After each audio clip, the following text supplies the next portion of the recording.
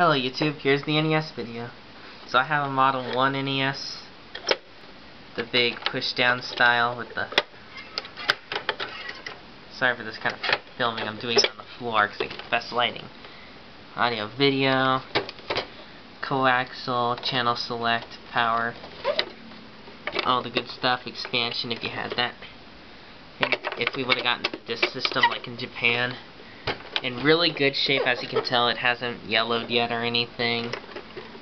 And the reason I made this video separate from the console video was because of, I wanted to show some stuff.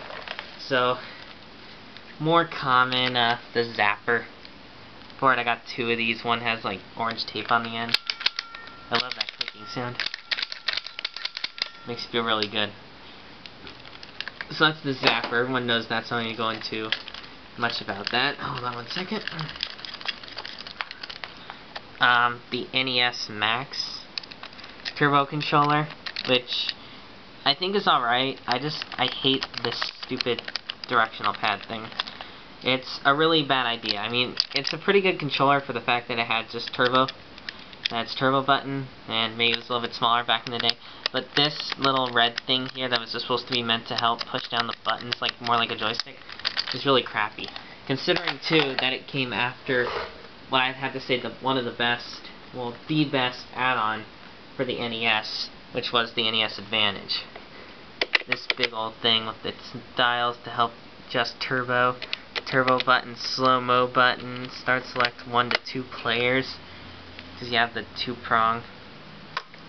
It's, I have to say, the best NES add-on, and I love it. I'm glad I found it at the game store like I did. Games, just besides, and I was going to make this some video to show off favorite games, so, not a game, but the Game Genie. For when those times when you can't beat Contra, and you want more than just the 30 lives the Contra code gives you. I don't have the book, but pretty much anywhere online. I don't have many of the sleeves either, unfortunately, for this, so... And this sleeve I got Tetris 2. It was an interesting idea for them to use this. It's iffy because it's all color-based. It's not like the original Tetris with blocks. It is blocks, but you have to color match. The Legend of Zelda Gold Cart in okay condition. It's like that, but it actually plays. One of my friends got one that's in perfect shape that doesn't play, so I'm pretty happy with my copy.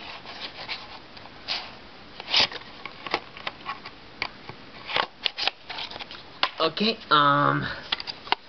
Metal Mech. This is a really good game. Like, if you see this, pick it up. It's pretty fun. Made by Jaleco. It pretty much, it's the first, like, mech game that I know of that's really fun like this.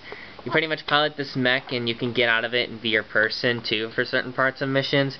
And it's really fun. I'm glad I picked it up. It was like a few bucks when I got it at a game store. Of course, the 3 classics. I don't really have to say much about them, but Mario with Duck Hunt, Mario 2, and Mario 3. Great games. They're a lot of fun to play. So if you don't have an NES, or you do have an NES and you don't have those, you need to pick them up. Don't worry, I have it.